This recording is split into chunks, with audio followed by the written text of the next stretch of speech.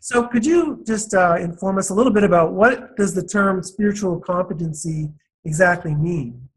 It's really how do mental health professionals, I'm a clinical psychologist, but everything about this applies across the board to counselors and social workers and nurses and so on. And, we know spirituality is an important part of many of our clients' lives. And at times it's been a barrier where some underserved populations won't access conventional mental health professionals because they're not trained in how to incorporate their spirituality, which is a core strength of theirs, into their healing, the work they may need to do on a mental or a physical problem. So it's been this barrier, and there's been times where psychology has really been, has pathologized or certainly ignored religion. My training included nothing about it. So there was this gap. And I became aware of it, particularly in regard to the area of spiritual crisis, because of some lived experience that I had. But as I got more and more into that work, it culminated in acceptance of the DSM-4 definition for religious or spiritual problems. And that was to really acknowledge the role of spiritual crises as to distinguish them from psychotic disorders and so on, which had been my goal. But as I, worked in the mental health field, I got asked to do workshops on religious and spiritual problems, for example. And spiritual crisis is only one type of a religious or spiritual problem.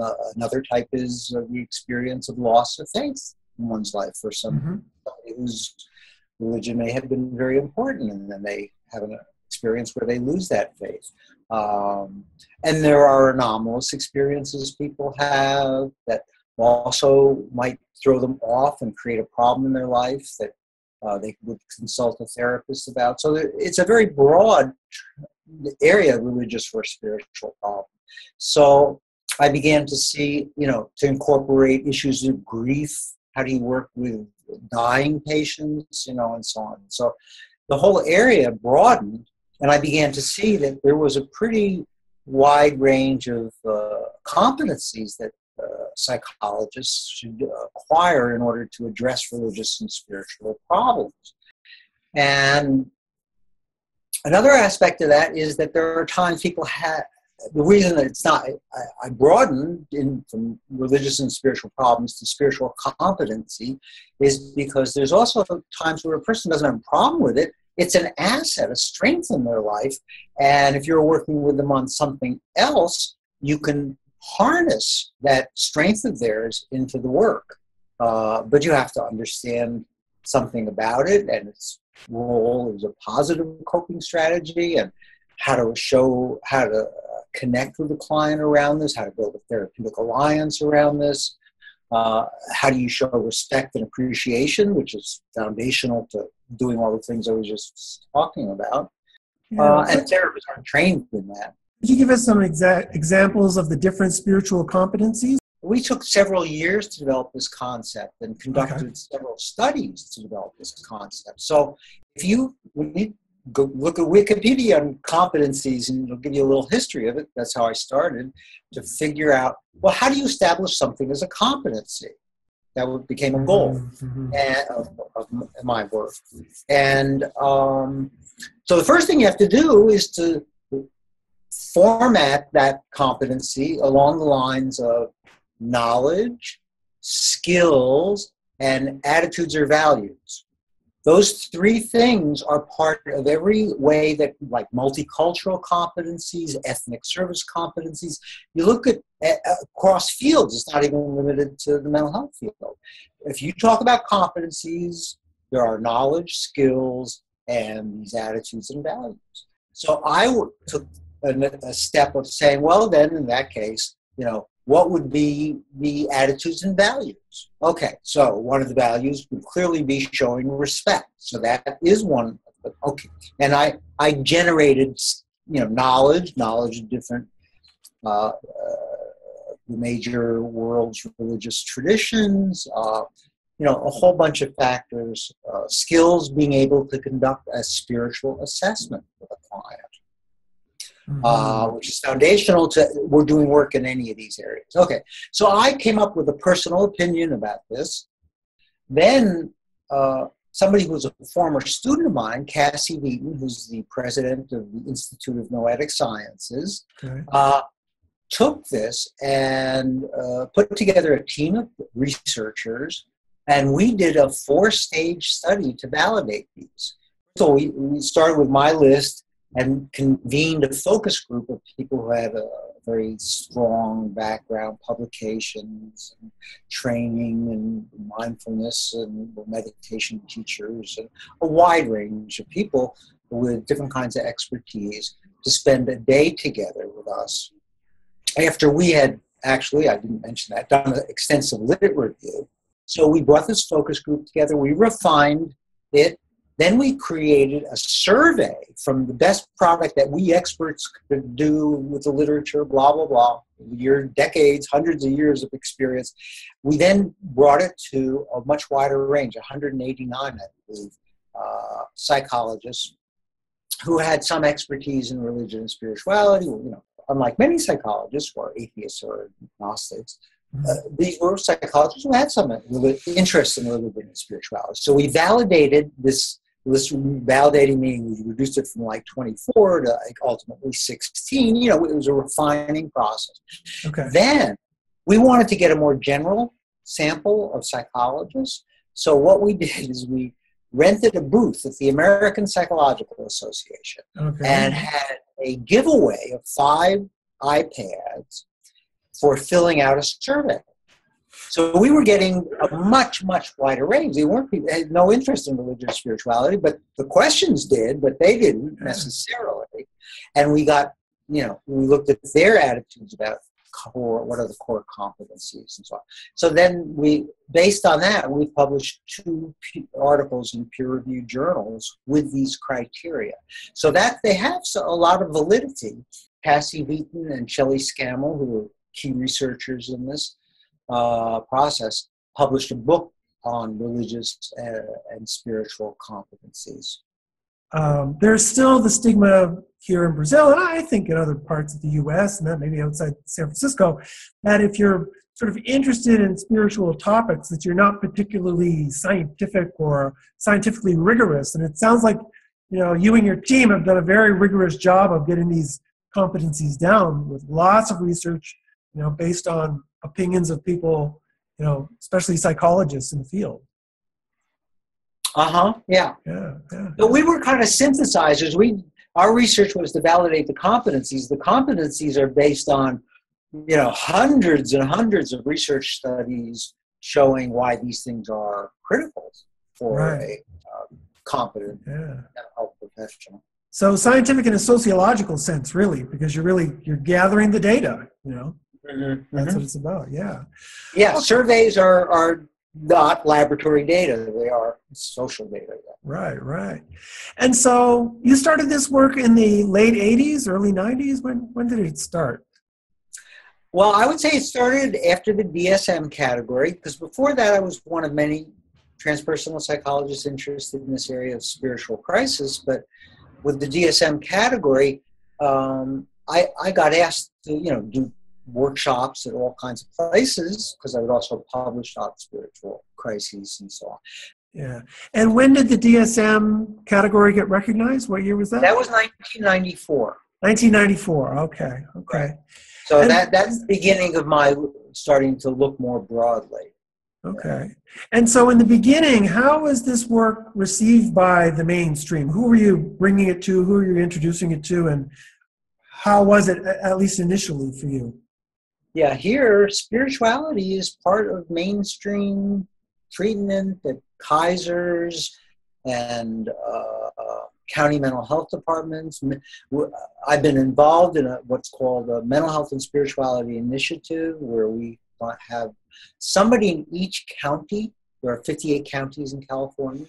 is a mental health and spirituality liaison, somebody who knows the religious and spiritual resources in their county and can help their patients access them, and even bring in some of these outside groups and help them as a mental health professional, bring in religious and spiritual groups to help, meet clients' spiritual needs.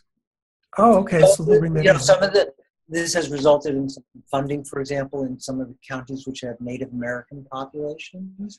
There's a kind of, going back to their ancestral ritual, sweat lodges and stuff like that, specifically, and learning what's called the medicine wheel, specifically as a way to cut down on addictions and substances. And that there are some research articles showing that does work with that population. The sweat lodge is conducted in a very ceremonial, set way. There's not that much variation. It's always 4 quarters, and certain prayers are said, and so on. So it's a very structured approach. But at the same time, you're saying that the mental health departments in the government in California is funding sweat lodges, correct? Yep. If you trace it back, that's absolutely true. Yep. They weren't doing that in '94, though, were they? It wasn't that developed back then. No. I think there has been a shift in attitudes about this, and spirituality is seen as a strength.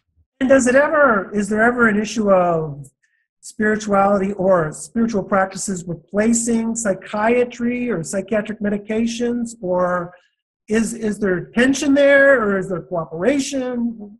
I think what we're looking at now is an era of integrative health approaches.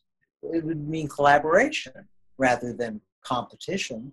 And many people have both mental health / psychiatric needs and spiritual needs. It means that there are times I've collaborated with a chaplain at the San Francisco VA Medical Center, and we led a group called Finding Your Higher Power.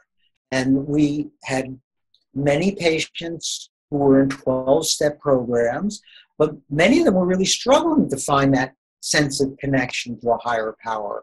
And I led a group once with a rabbi that we explored patients' religious or spiritual delusions and hallucinations. They were totally invited to talk about what they had experienced in this domain. I actually held these groups off the unit together with the rabbi, and a lot came out about their experiences of having visions that they'd never been able to share, about who they were, that, they wanted to be the starting point of a conversation, but if you got through that, there was a real person there that you could relate to.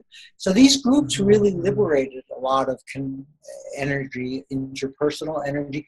The staff noticed that when these patients came back on the unit, they were talking with each other, they were talking with the staff, and that had not been happening before.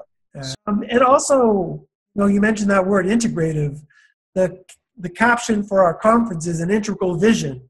It's the idea of what happens to these people who are currently, in silos, in the psychiatric silo, the psychology silo, shamanic silo, or spiritual silo, the peer support silo. What happens if you get them talking to each other, finding out where the common ground is, what works in what situation? I like to be able to share these examples because it shows what's possible. It is not the mainstream. And, okay. And most of mental health treatment is cognitive behavioral and medication. But, we've been able to, as part of this initiative, and there really is an initiative, a group of consumers and some religious professionals. We have a few ministers of various kinds, many of whom are also mental health professionals like social workers and so on.